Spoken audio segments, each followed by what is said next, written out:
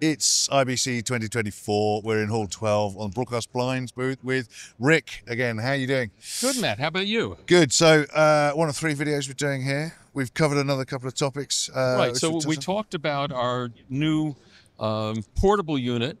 We talked about doing corporate, but our real roots and what we do mostly are permanent installations, larger studios, television, broadcast. We've been at it for 25 years. Okay. And I can safely say that we are the best at doing it for real, without patting myself too hard on the back.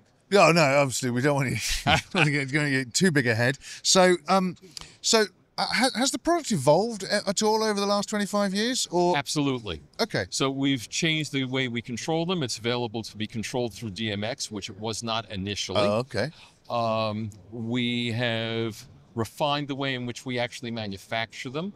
We are always concerned with things that can cause defects in the overall finished product, such as deflection, which is sort of technical for how much a tube bends.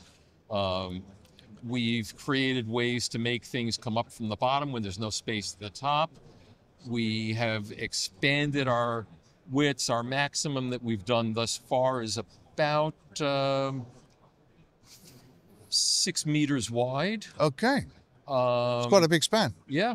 And we've gone as tall as about 9 meters tall. Right. Okay. So very big spans. A lot of this will come from the needs of your customers. Absolutely. Absolutely. Responsive. Brilliant. So if people are at the show, they want to come to Hall 12. Look for the ARRI booth that you can't miss and turn left when you see it, and we're right there. There we go. And after the show, if they want to find you online and have a look at the demonstrations, the video demonstrations, where do we send them? www.broadcastblinds.com. Thank you very much. Do look at the other videos we've done on the Broadcast Blinds booth here with Rick, and for everything else that we've been doing at IBC 2024, it's kitplus.com.